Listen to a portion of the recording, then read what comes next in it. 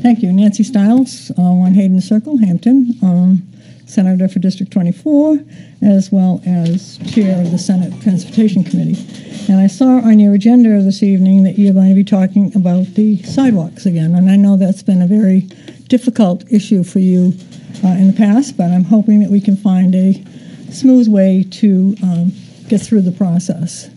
I will share with you that the engineering for Route 1A has been moved up in the 10-year plan to 2019 and 20. So it's been moved up 2 years.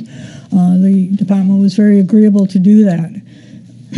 I spoke with the commissioner and shared with her some of what I thought your concerns were anyway, and that was with the plowing of the sidewalks.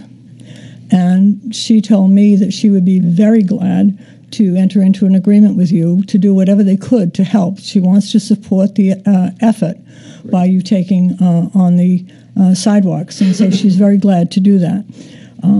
I asked her how many miles of roads they had to plow, and when they have a snowstorm, they have to plow 8,988 lane miles. So they're pretty busy plowing the roads when we have a storm, but they would gladly work out a schedule with you so that if you plow the sidewalks, they will pick up the snow and take it out. So I would encourage you, if that's a direction that you're thinking of going, to have that conversation with her and begin an agreement as soon as possible so that you know that that's in place, in writing, agreed by both parties well ahead of time. The other thing I wanted to share with you is I know someone asked me, I know this isn't on your schedule, but someone asked me about the painting of the sidewalks.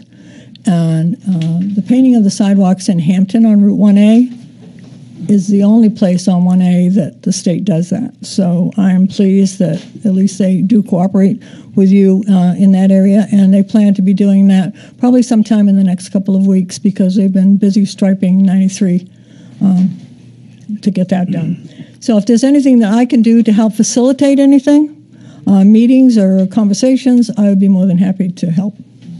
Okay? I think we'll be calling you. Thank you.